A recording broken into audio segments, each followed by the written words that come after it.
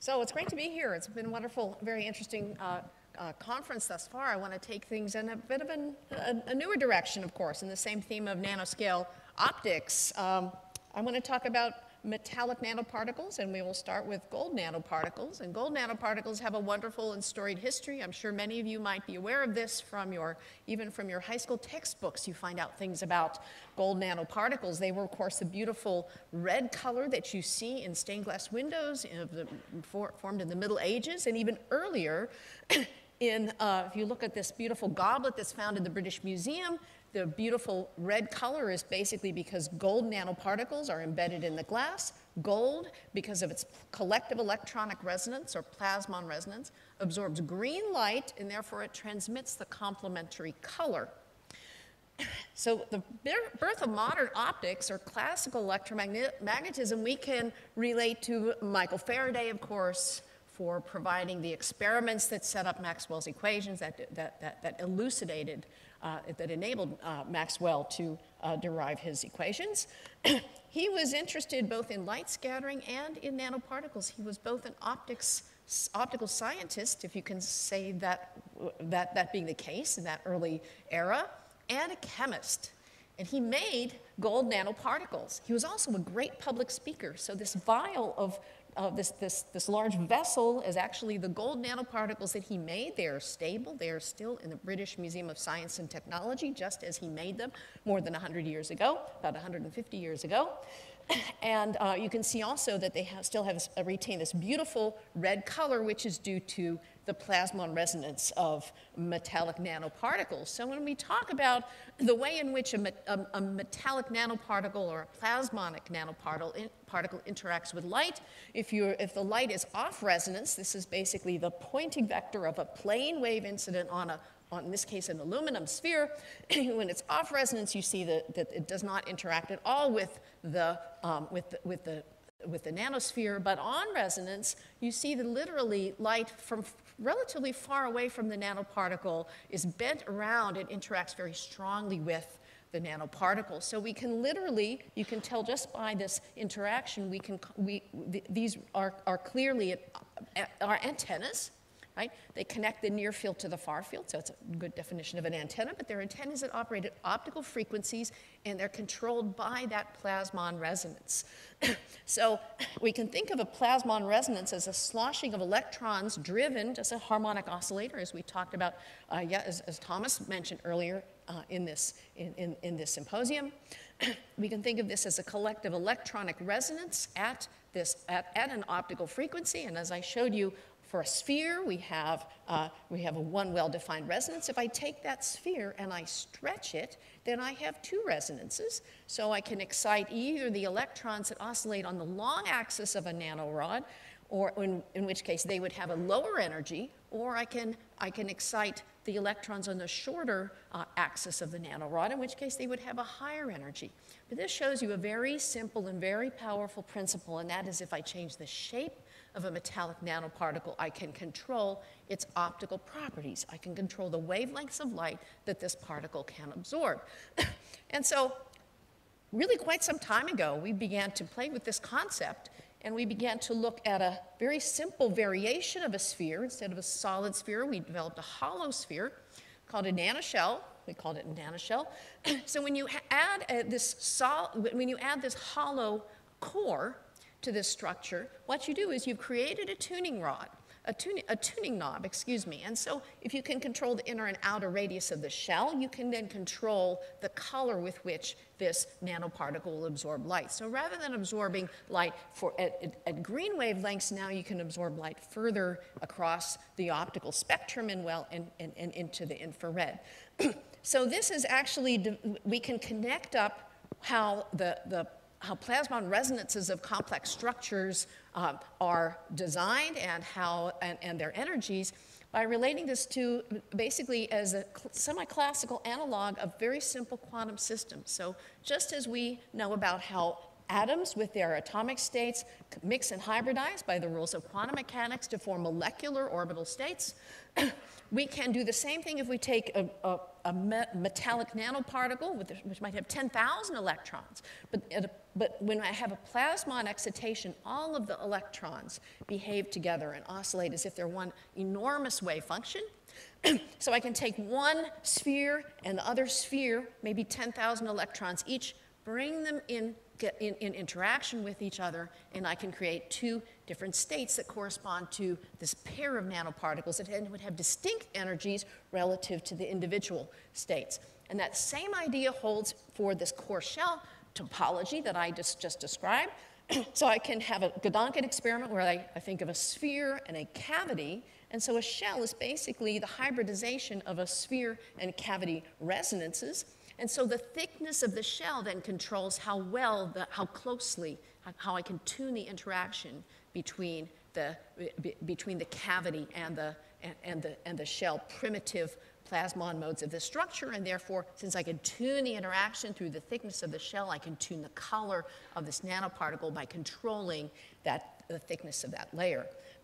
So why are plasmonic nanoparticles so interesting? They're interesting, so the fact that they have this very, very strong interaction with light at resonance is quite interesting. So on resonance, they interact strongly with light, which means they heat up.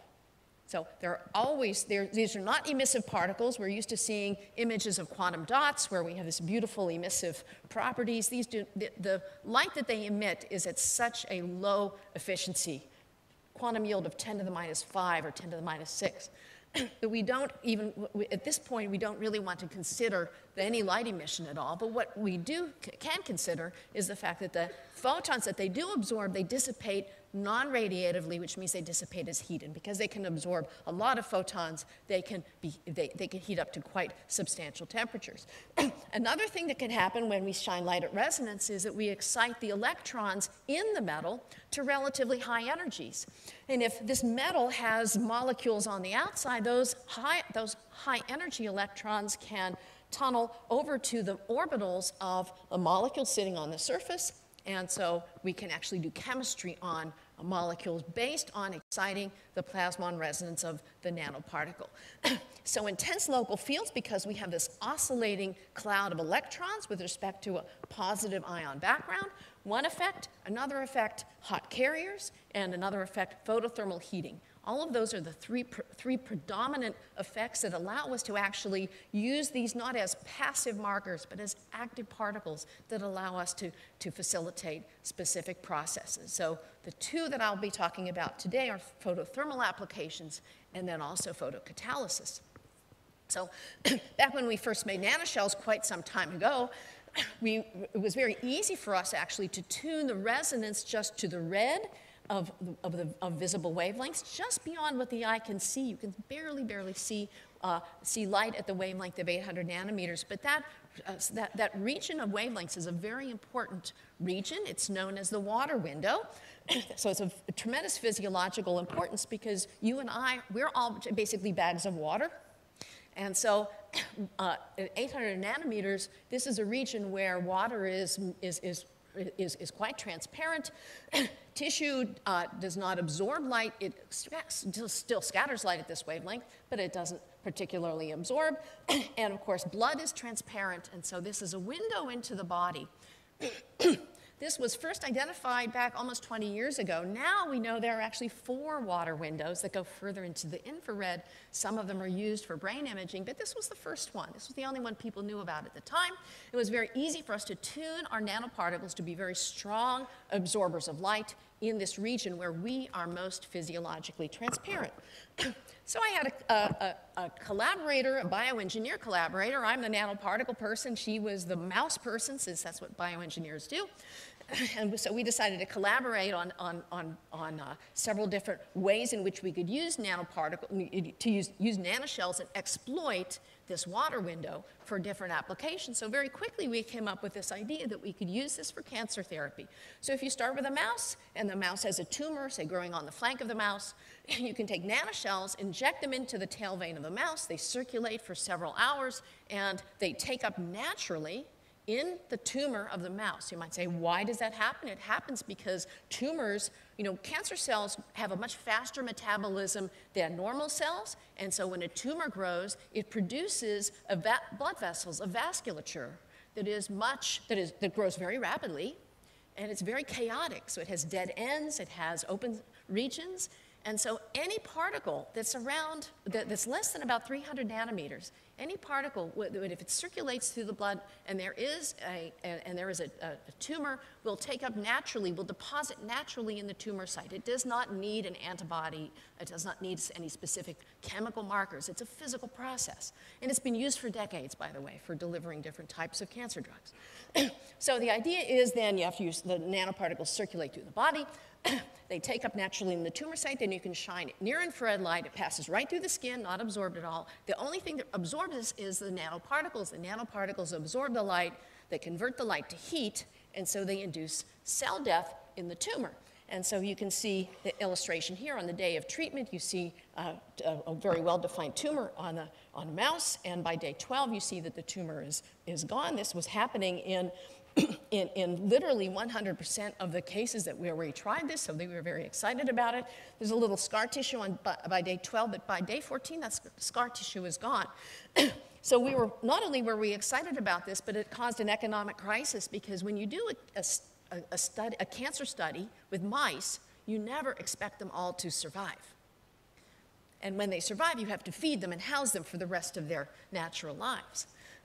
So that encouraged us tremendously to pursue how we could go from mice, animal studies, and do all the toxicity studies and so on necessary to taking this into human beings, or what we call taking this into the clinic. So these nanoparticles are very well described as safe. We're studied extensively for about 5 years. And so they have been in humans for more than a decade. So we started first with a rare type of cancer, head and neck cancer. It's very slow patient recruitment. And while this very slow clinical trial was proceeding, we had the opportunity, the company that Jennifer and I started, called Nanoscale Biosciences, that is pursuing all the clinical work. So they had the opportunity to study prostate cancer, and I'll say more about prostate cancer in a moment. But because it's a very common cancer, they were able to do all of the studies, recruit all the patients, and do all the studies within just a few weeks. But the results weren't very good.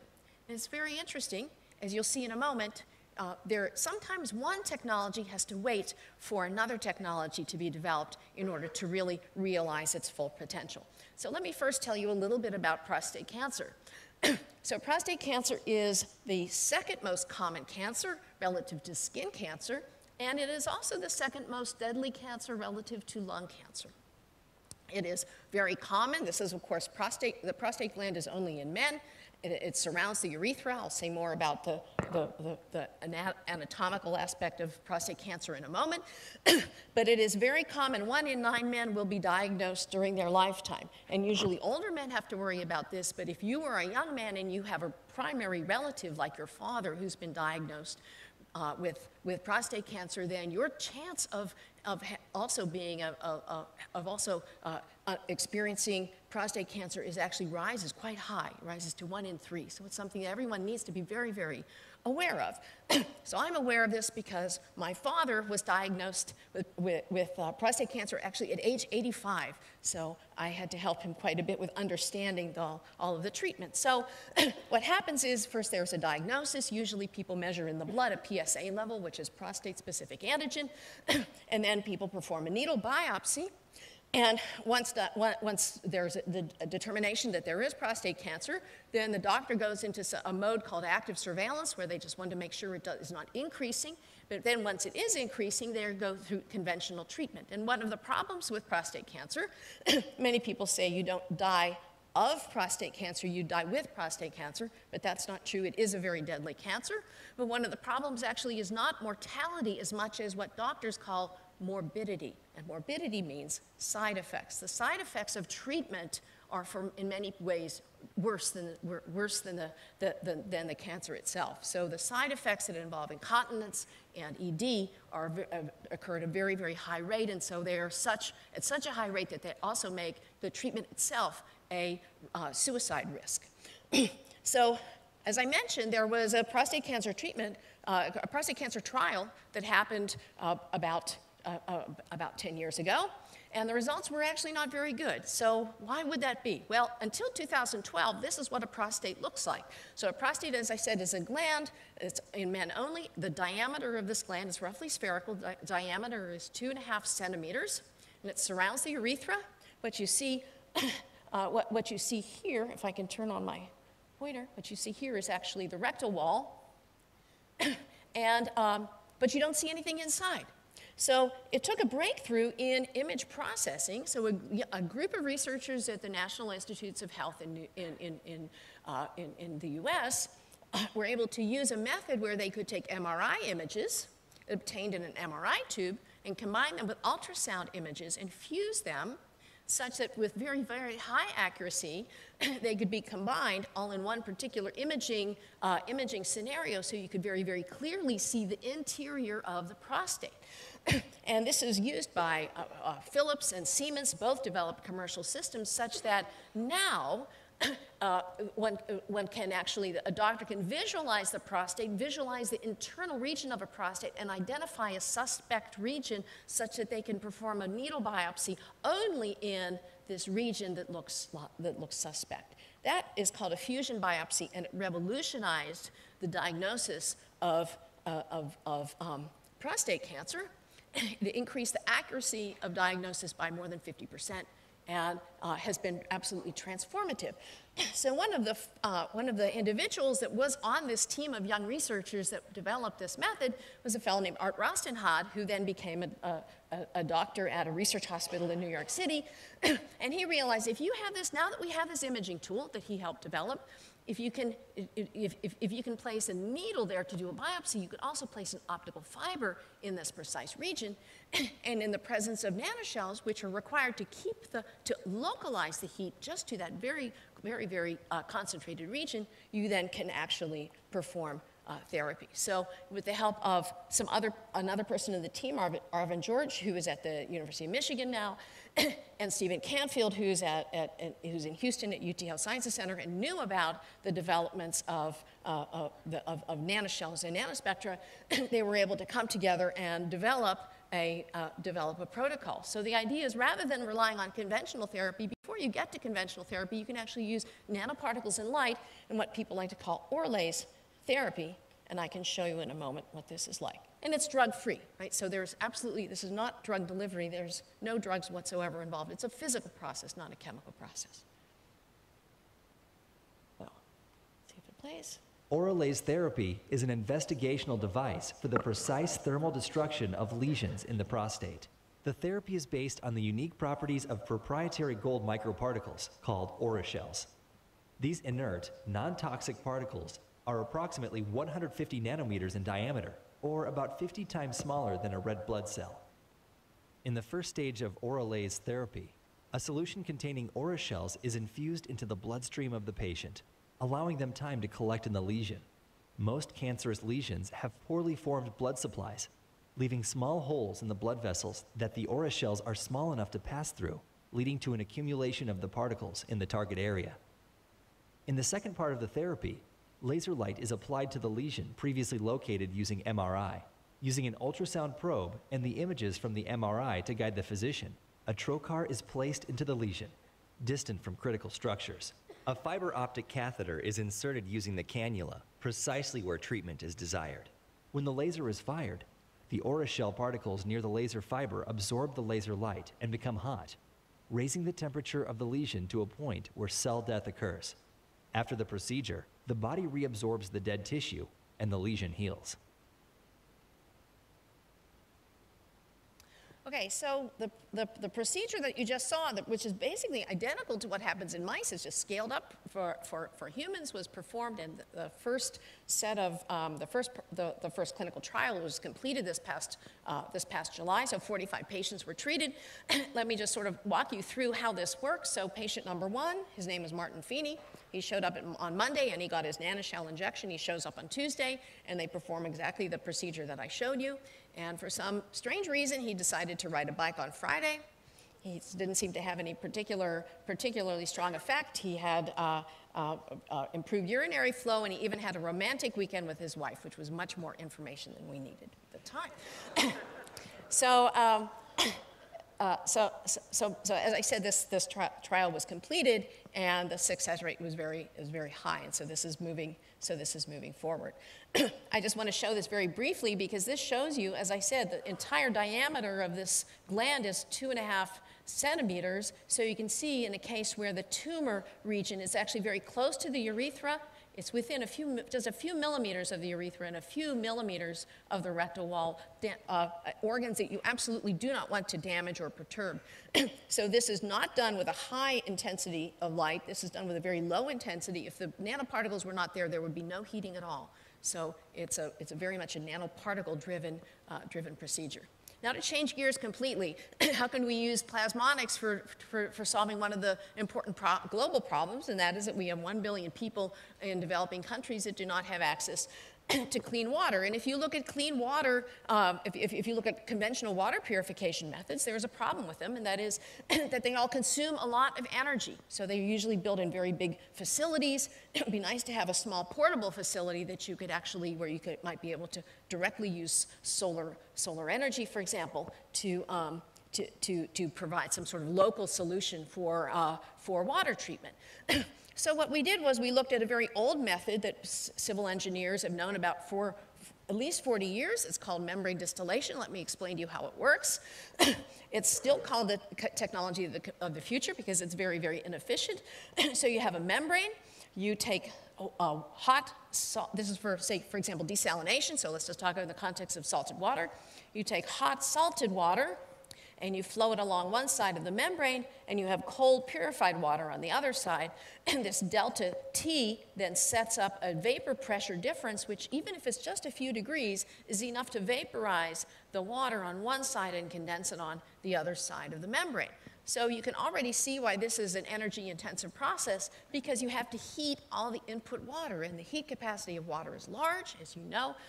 So this consumes a lot of energy. So instead, if we then, if we take the same membrane idea and we coat it with a porous membrane with plasmonic nanoparticles, now we need super cheap. We don't want to use gold. So we use carbon black, which is basically graphene in amorphous form. It's also a plasmonic absorber and absorbs solar radiation very well. We can put in cold water and then use sunlight combined with the nanoparticles to heat just within this very localized region here, within the input face of the membrane, and then we develop our own delta T so that we can evaporate and condense on the other side. And so this works, it's a purely solar process, it's a direct solar process, no solar cells involved in this, just pure direct desalination. So we built a little system and we took it outside, and then to see how this behaves compared, for example, to the conventional membrane distillation, when you have to heat the input water, then you have as the water flows, delta T goes to 0. Once delta T is 0, nothing happens. But when you heat using sunlight, then as you flow the membrane, the larger you make the membrane, the more water you're going to distill. And so the process scales up where the conventional process doesn't scale up.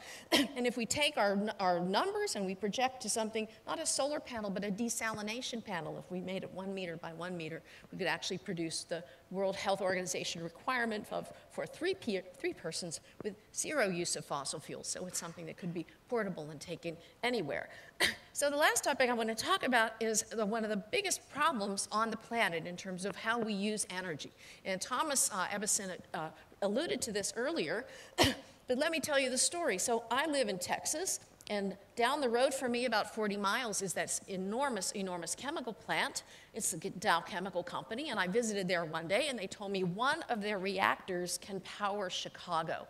We spend an enormous amount of energy worldwide making the chemicals that we use for the materials and for all of the different things that we need. And so this is a number, we don't keep track of this energy because the chemical industry has their own energy grid. They are not required to report these numbers to us. They report them about once a decade. So in a decadal study, they reported this number, that their total energy bill was basically the equivalent of the total daily consumption of Australia. We'll hear about Australia in the next talk. So, what are we doing here? Okay. So one really clear example is in the production of ammonia. And this was, and Thomas mentioned this also. We need ammonia to live. We need ammonia for fertilizer to feed our hungry planet, but it has a very large energy consumption. About 5% of the world's energy goes into this process that was invented about 80 years ago, more than 80 years ago, and has not really improved. So if we can figure out some way to do chemistry with less energy, we will really have a very significant impact on our planet.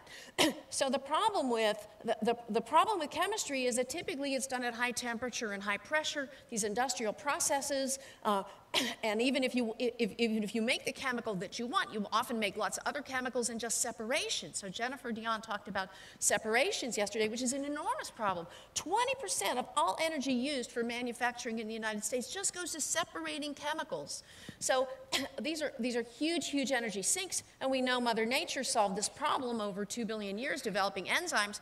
We don't have 2 billion years. We have to do this faster, so we can't really take the biomimetic route. We have to take a more bio-inspired route. So I mentioned earlier that plasmonic nanoparticles, when you excite the when you excite the plasmon will decay by generating hot electrons. Those hot electrons can transfer to molecular orbitals, and they can actually induce chemistry. So I'm going to show you a very simple reaction of hydrogen, H2, hydrogen molecule, which is a very, very stable molecule. It takes many electron volts to separate, to dissociate this molecule. If I put an electron and I make it H2 minus, I lower this dissociation barrier by several electron volts, so I can actually dissociate it with light and nanoparticles at room temperature. So let me show you the cartoon. I flow H2 over a gold nanoparticle surface. It very, very weakly associates with the surface. I shine light and excite the plasmon. The plasmon then transfers an electronic charge to H2. H2 becomes H2 minus, and it separates at room temperature. So that's a very exciting opportunity. How can we take this to a more practical end? Well, we can, of course, start with our optical antennas, because we know that's a great way to deliver light. But the problem with all of those metals is that they don't interact very well with other chemicals, right? They're known for being inert. They stay shiny. So there's very weak catalysts, and if you talk to a chemical engineer, they'll just laugh at you unless you say, well, these are the catalytic metals, right? But these metals don't even interact with light very well. So how can we combine the two and make the best of both worlds? And so we can take an antenna, so in this case we'll use aluminum, another very inexpensive metal, and we can put reactive sites, so we call it an antenna reactor, and we can create that complex, and then we can do chemistry where we have the specificity of the reactor, and we couple in light, so we can do light-based chemistry this way. So here we use an aluminum palladium antenna reactor, and we do the same experiment I showed you where we dissociate hydrogen. We do this just with, in this case, aluminum nanocrystals work as well as gold nanocrystals. But then when we do this with an aluminum palladium crystal, we find that actually the rate of dissociation increases by 100 times, so 2 orders of magnitude, because of the presence of the combination of both the antenna and the reactor. So we also let's look at a bit more of a complex chemical reaction, and that is the dissociation of ammonia. And you might think I'm crazy. I just told you how important it is, how much energy we spend making ammonia. So why in the world would I dissociate ammonia? I'll tell you in a moment. So here we have another antenna reactor. We have a copper antenna with ruthenium sites for a reactor. And this allows us actually to dissociate ammonia, again, with incredibly high efficiency, even though this is a reaction where we have to put in a lot of energy to do the decomposition. So what we do is the combination of the antenna and the reactor will allow us to lower the barrier height in a very controlled way. So we actually, through this study, we can actually figure out how much heat contributes to the chemical process and how much the non-thermal reactivity of having a hot electron dissociate the molecule corresponds to the process. So what I'm showing you, so for example, this is basically the activation barrier for the chemical reaction. And these black lines are basically the chemical reaction in the dark. So we follow the Arrhenius function. But the Arrhenius function is also a function of light, because this is a light-induced reaction. So here I have the reaction in the dark, and then as I, so this is the reaction barrier, and as I begin to turn on light of different wavelengths, I lower the barrier. So the slope going down means I'm lowering the barrier of the reaction, and as I change the wavelength of light, I find I actually have, I reach a minimum. I have a very, very low barrier for this particular wavelength of light. I stick with that wavelength of light. I then turn on my laser and I check and I look at how the reaction changes with intensity. And as I increase the intensity, I find that I lower the reaction even further. And that's what this beautiful curve is. This is the reaction barrier in the dark. And as I turn on light, the reaction barrier goes down. It goes down the most at that special wavelength, and it goes down as a function of intensity. So now I actually have, at this particular wavelength, I could actually lower the reaction barrier from 1.2 to 2 by almost an entire electron volt for that process. So just to change gears but follow the same topic, what do these companies have in common? So these companies are interested in fuel cells. So fuel cells have something in common. Fuel cells, basically, very simple device. You need hydrogen. Now, you've heard about the hydrogen economy. I've heard about the hydrogen economy. I've heard about it for years. So what does that mean? Can we really have hydrogen-fueled vehicles? They exist, and they have been made, and they're commercial. Toyota makes trucks as well as vehicles, but nobody has them. Why don't they have them? They don't have them because hydrogen is too expensive. Now, I just showed you a minute ago about dissociating ammonia. So ammonia is actually, if I transport ammonia, that's the safest way to transport hydrogen. So knowing how to dissociate ammonia is actually very important, and Toyota is very, very interested in that safe way to transport hydrogen. So hydrogen, as it is very expensive because you have to follow this very energy-intensive industrial process. So for example, at a chemical plant, this is the standard way of making hydrogen. I use a process called steam methane reforming, and you can see what the cost is per kilogram. Another process, electrolysis, is also even more expensive. These are not comparable to fossil fuel. If they were comparable to fossil fuel, we could switch over to hydrogen and go away from the carbon economy and make a huge impact. If I have to deliver hydrogen, it costs even more because hydrogen transport is very, very difficult. So all of these expensive numbers actually tell me, because I have to do this chemistry at high temperature and high pressure, it costs a lot to have equipment that runs our chemical reaction at very high temperature and high pressure. That's why I have these big chemical plants in the first place. So if I change over from the traditional way of making hydrogen, so this is the actual chemical reaction for those of you who are interested, you start with methane, and in this case water. You can also do methane and CO2. Methane is, of course, a greenhouse gas. We'd like to get rid of it. And you can produce hydrogen, and you can mineralize the CO, so that's not a problem. So we can look at this conventional way of doing chemistry, or we can build a light-based reactor, and if we can then do the exact same chemical reaction, not at 900 degrees, but we can lower the temperature of the reaction by 700 degrees. 200 degrees Celsius is a reaction you can do in your oven. You could do it in a plastic or a glass container. So you all of a sudden, really completely changes the way you can think about how one can make hydrogen. So the antenna reactor that I showed you is the key to doing photocatalytic low temperature reactions. And so there's a company that was just that has just spun off this idea. And their projection for how much this would cost if you now use photocatalysis for doing the same type of hydrogen production, instead of looking at these numbers here, you're talking about hydrogen produced by a light-based reactor, and it's much, much lower in cost, and so it is actually competitive. Plus, the equipment that you would use to produce it is much, much lower in cost. It's not millions, it's a few $100,000. It's something that could be installed at any kind of a gas station. But what's perhaps most exciting for people who do optics is with optics, you can turn light on and off. And we hear about hydrogen on demand. You can't turn a big chemical plant on and off with a switch, but with light you can. And so with a photocatalysis, we turn it off, the hydrogen stops producing. You turn it on, the hydrogen continues to produce. So, so I'm taking you across 3 important stories that have to do with both society and sustainability. This is Art Rostenhod with patient number 1, Martin Feeney, and Martin is with his wife Joanne, and I told you why they're smiling.